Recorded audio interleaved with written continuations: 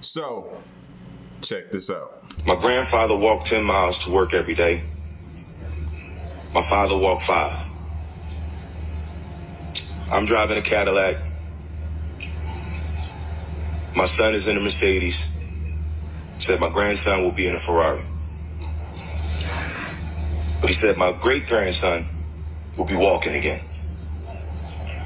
So I asked him, I said, well, why is that? And he said to me, tough times create strong men. Strong men create easy times. Easy times create weak men. Weak men create tough times. He said to me, many will not understand, but you have to raise warriors.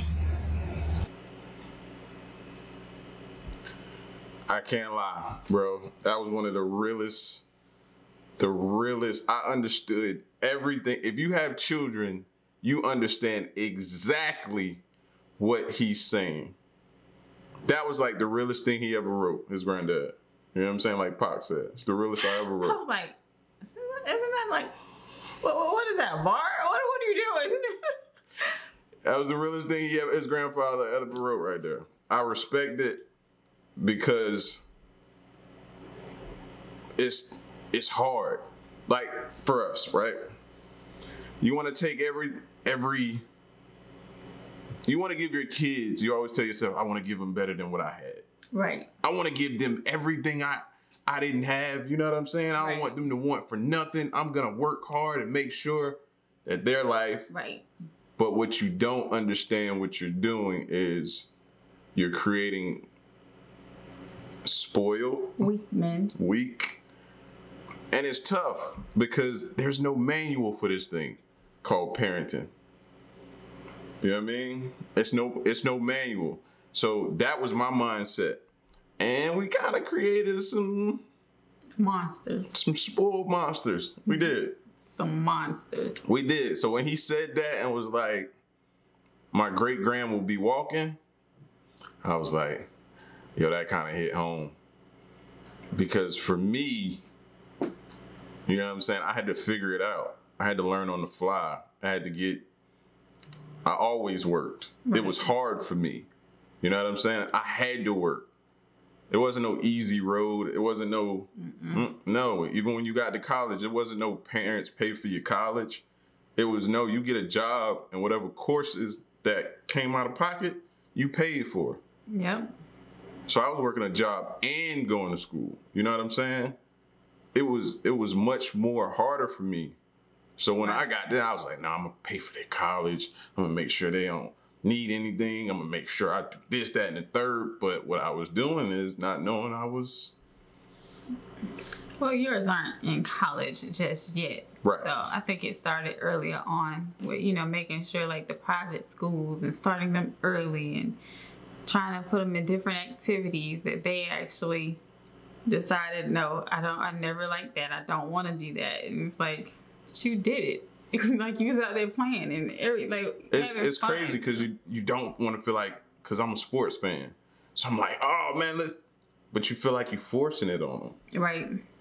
You know what I'm saying? You want to try to figure out what they want to do, what they like to do, and stuff like that. But at the same time, this generation is not like the previous generation. Mm-mm. So it's more of a video game content creator / in-house, not want to go outside. The most work smarter, not harder type thought process. Opinionated. Let's debate. Let's discuss. Yeah. What? You had a hand in this too. Yeah, I did. Where do you feel like this hits home for you? All of it, because, just like you said, we just had that different background where it's like we were always working, always doing something. I always saw my mother working and trying to make, provide our needs, our wants, and what we wanted for Christmas, like school clothes, like all the, things. But I knew that, okay, when I had a cell phone, I had a job, I had to work and pay for that cell phone. That's a fact. You know, when I got a car, I had to work and I had to buy that car myself. Yeah. So I didn't have no iPhone going to school. no. I didn't have a phone in school. I didn't have, you know what I mean? All this crazy kind of Even stuff. when they started being cool, it's like I still had to work and pay my bill. You didn't Like, have to work. yeah, right. Okay. You know, and I just felt like, you know, the generation will see, if they see you, you know, it's kind of like the energy you put off. Like if they see you doing this and that, or they saw this, you know. That's what I was hoping. It'll click, you know. That's what I was hoping. That's how it was for me. Like I always saw my mother working and doing whatever to make sure we were happy and we were satisfied, you know. And I mean, she would work at the school, have her own business, you know.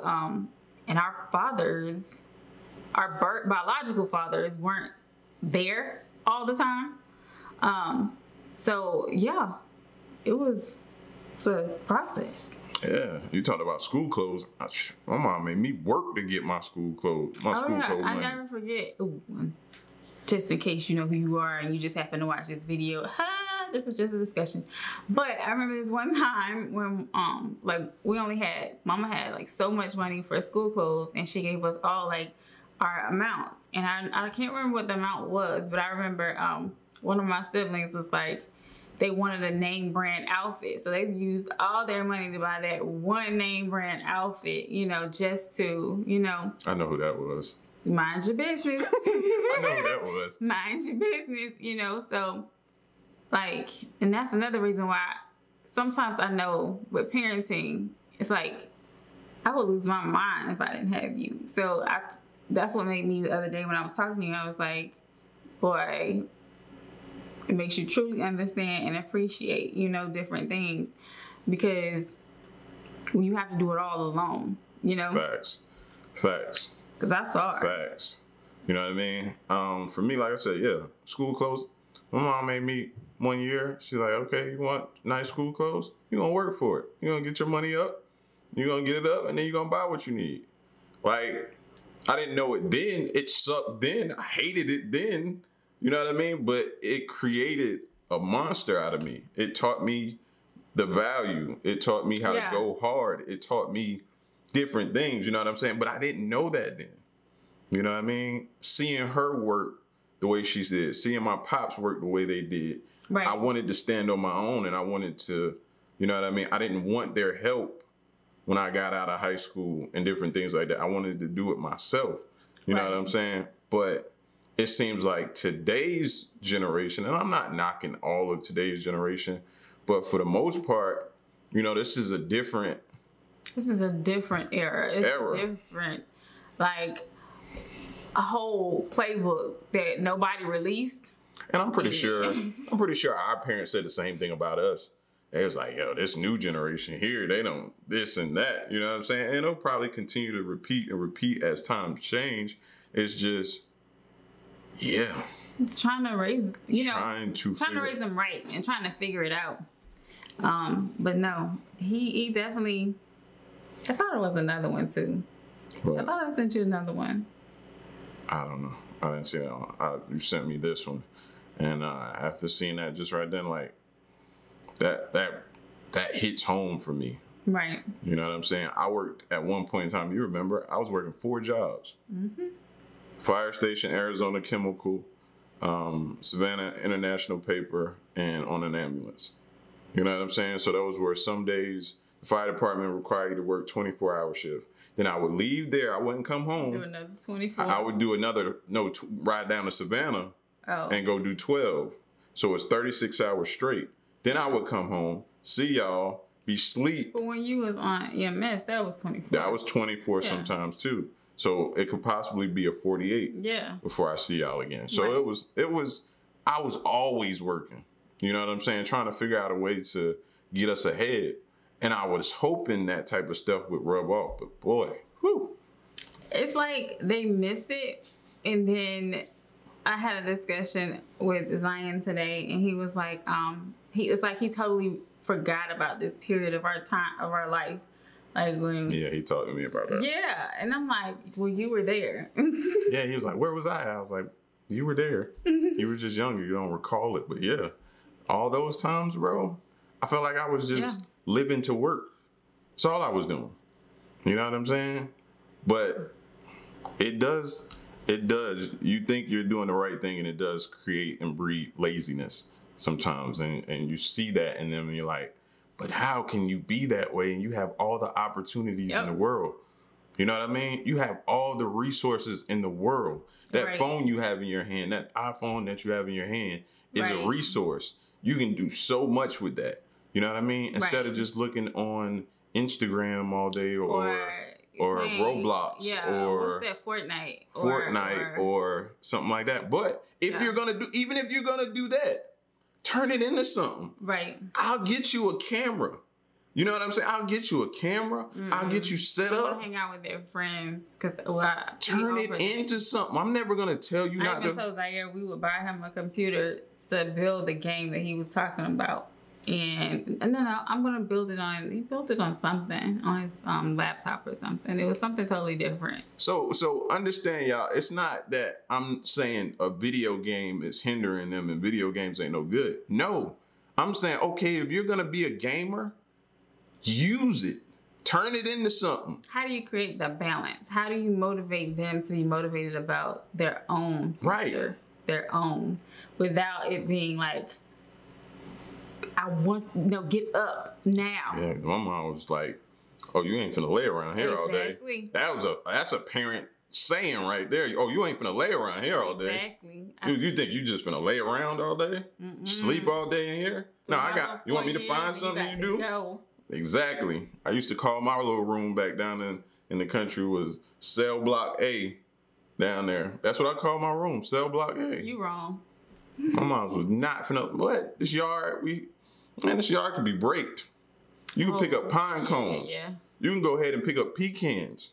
You can do this. Yes. My mom was one of the moms with that China cabinet. I think we should do that. What? Make them go pick up pecans. We did it. I know I did. Or lay some grass. Oh, you was out there laying sod? Or mow it. You built different. You built for it tough. You built for it tough.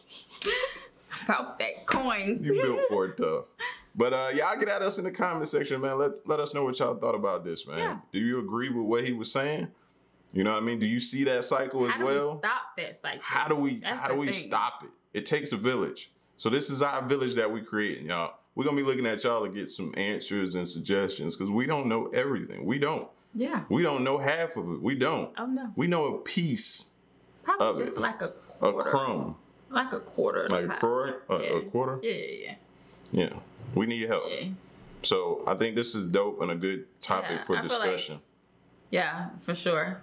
We need to fix it because I know it starts at home. It starts with us so that we don't have the ones out there being lazy, getting what happened to the parents that used to threaten to send you to boot camp? Woo, you remember that? Yep. Man, it's them parents out there to be like, all right, keep it up. Just send your little butt to boot camp. Boot camp used to be terrifying. Yep. Yeah, don't act like you don't remember. Oh, I know. Them parents would send your butt to boot camp. Play with it if you want to. Yes. Play with it if you want to. You was not finna just sit around. Yes, my grandma did not play. She did that. If I'm not mistaken, she did it. Two of my uncles. See? See what I'm saying? She was like, oh no. Yeah. So y'all get at us, man. And till the next one, we out.